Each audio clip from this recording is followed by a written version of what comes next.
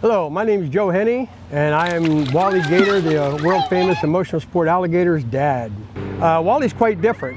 He just refuses to bite. I think he thinks he's part human. I don't even think he's dog. Wally just lets me flip him on his back, like this. Go to the level of calling the cops. Wow. I'm gonna hold him. Yeah, Emmy is Wally's best friend, I'd say, because he follows her around like a puppy dog.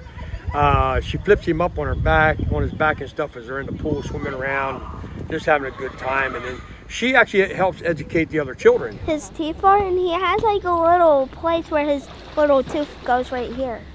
Yeah. I'm touching this sharp tooth. Why do you think Wally's so nice? We don't even know. I think because he was born nice.